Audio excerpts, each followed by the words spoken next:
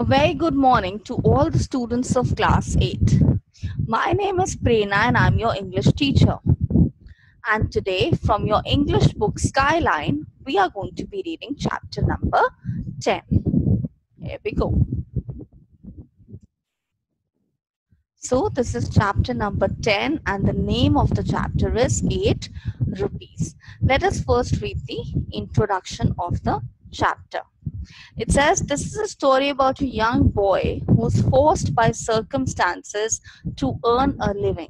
Let us read the story, how he manages. So a small boy, very young, of very young age, who has to go out and work so that he can earn money for his family.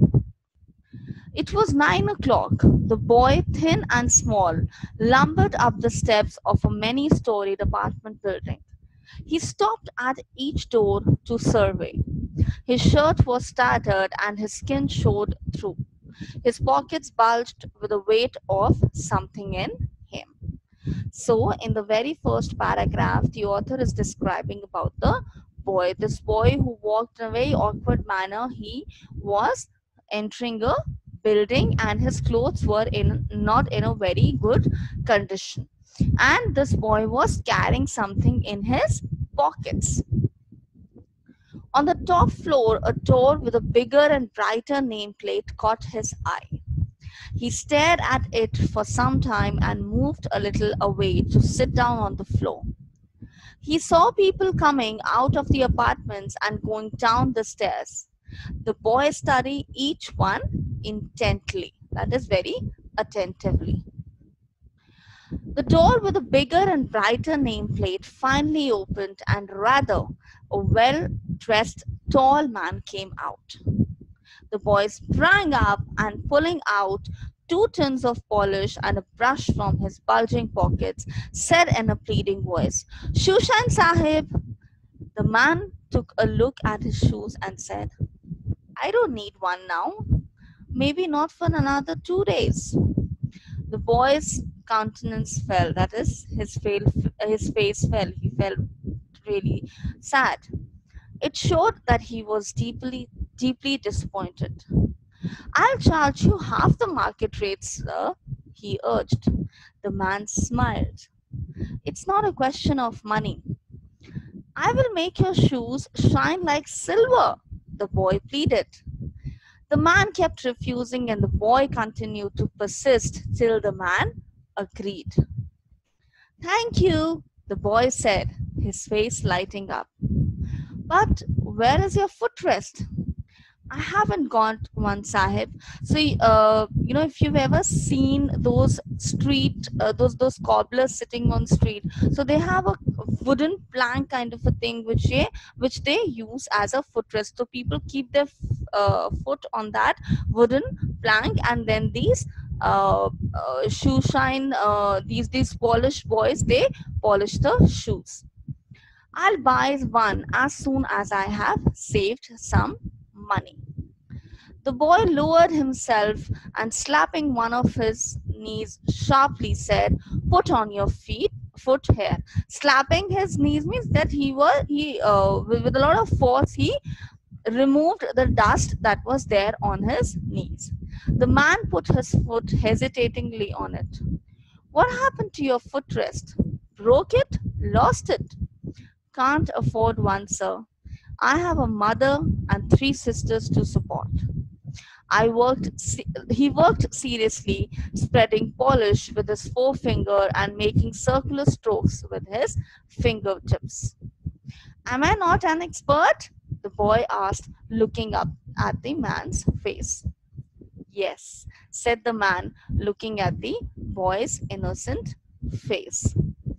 "Wish I had a box and a footrest, but at least I can send my sisters to school.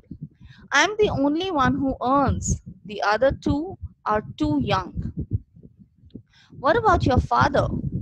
"He left us 6 months ago, being done with one foot," the boy said. "The other foot, please." Have you tried to save?" "I have." So now the man is asking this little boy, "Have you tried to save some money?" He says, "I have, but it is impossible with so many people to support. And I don't like to beg or steal, he continued. Sometimes I feel I will go mad. My sisters are growing up, I'll have to fend for them. So imagine a boy of such young age but with such matured thoughts. You talk like a grown up. The boy looked up with a painful smile. How much would a box and a footrest cost? 8 rupees. You can't save 8 rupees? Why do you charge half price? So that I can have more customers. That's why I don't sit on the footpath with the other boys. I go from house to house. The man looked at the boy dolefully, put his hand into his pocket and take out the money. The boy said, "Can I ask you something?" "Go ahead," said the man. "Can I ask you to lend me 8 rupees? I'll return it as soon as I have saved. Don't worry about paying me." "No, no, then I won't." So the man says, "Don't worry about paying me." So the little boy says, "No, no, then I won't take the money. Just pay me for the shoe shine. Listen to me. Take this. Pay me whenever you like." So this man, he took out 8 rupees from his pocket. He gave it to the boy, and he said that whenever you have 8 rupees saved, you can return the money to me.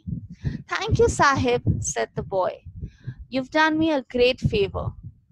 The man had not seen a warmer smile than the one he saw on the boy's face. The man started going down the stairs, pleased with himself. The boy stood up, holding the money. He had tears in his eyes. "At last, I'll be able to buy the footrest," he thought happily. So imagine there are so many young boys in our country or maybe across the globe who, at such a tender age, at such a young age, have the responsibility of the entire family. One way maybe you can help these children is maybe you can try and educate them a little bit. Maybe you can help them read and write the alphabets or maybe their names. And trust me, you'll be doing a great favor to these children. Thank you so much.